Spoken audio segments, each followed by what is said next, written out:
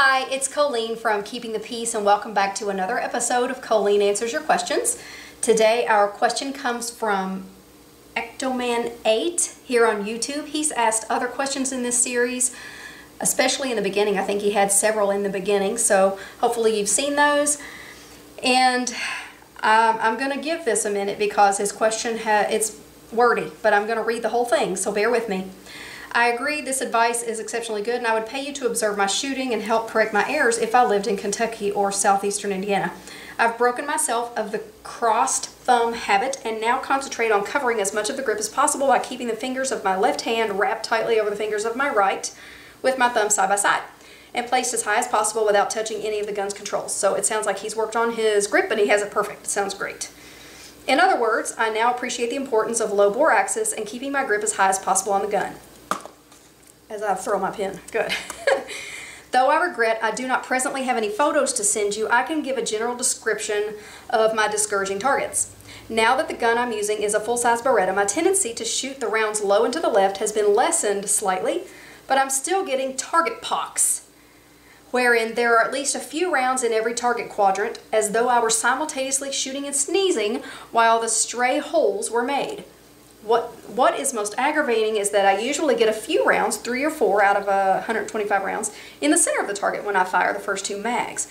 However, as I continue, my shots get more erratic and ultimately as if an invisible force field is protecting the central circle from penetration. This is frustrating as well as mystifying, of course. My arms and hands are not experiencing fatigue. There's no lactic acid accumulation in my shoulders. I beg your indulgence for the length of the comment, but if my experience can help you rectify similar errors with your actual clients, then I thought you might find these remarks useful.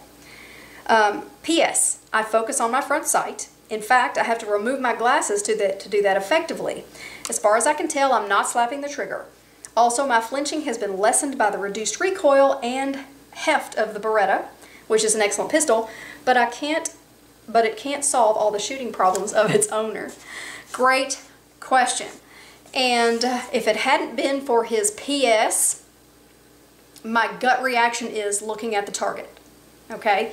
Generally, what you experience when you look at the target rather than your front sight is an erratic placement of rounds. Generally, the center is protected and you kind of have a smattering of hits all over the target.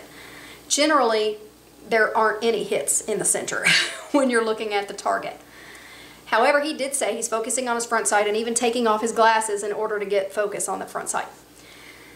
What I would guess is that you are looking at your front sight, but at the last second, right before the shot breaks, you're glancing up at the target to see where you hit. That's my guess. And I see a lot of people do that, and they think they're looking at the front sight, and they are for a moment. But then, as they're pressing the trigger, in that split second, they are actually taking their eyes from the front sight to the target. And in that tiny bit of time, the gun can actually move. And my recommendation for diagnosing and rectifying the situation is to basically pretend like your eyes are peeled back. If you've ever watched have you ever watched those eye surgeries on YouTube where they have those little clamps in your eyes that are holding your eyes open? It's really gross. If you've not seen it, YouTube it, okay? It's awful. But if you can just imagine clamps on your eyes holding your eyes open, okay? And as you press the trigger, talk to yourself about something to slow down your trigger press. And imagine your trigger finger like it's going through some viscous type of liquid, like peanut butter or thick honey or something like that, to slow down your trigger press. And force your eyes to stay open until the shot actually breaks, and see where your eyes are, okay?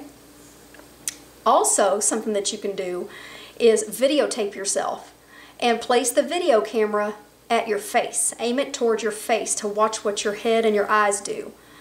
Because a lot of times what you're doing with your eyes you don't realize, because it happens in that split second as you anticipate the shot firing.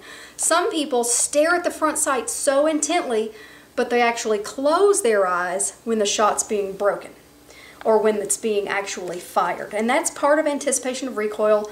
Pretty much everybody experiences that in some shape or form.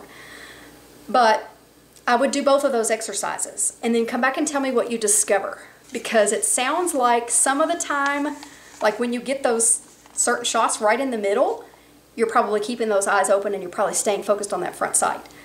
But maybe there's a little bit of alternation in between the two. That's what it sounds like to me. It sounds like a tiny bit of anticipation of recoil, possibly either averting the eyes to look at the target and see where you hit, or closing the eyes altogether.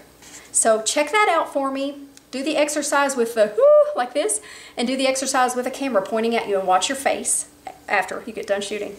And then come back and tell me what you discover in the comments.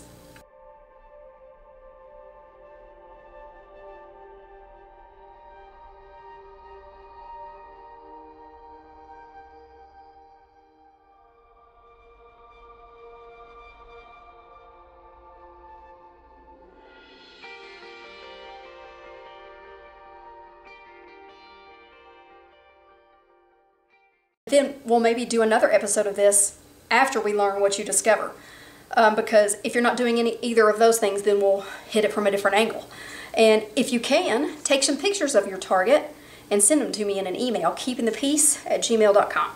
And we'll hit that too in another episode. Thank you for watching. Thank you for asking your question. And to all of you who are watching, thank you. And if you have recommendations for him, please leave those in the comments also. And I appreciate all of you watching and everyone who keeps up with me in this series. It's really fun. And if you enjoyed it, give it a thumbs up and share it with a friend. Thanks. God bless.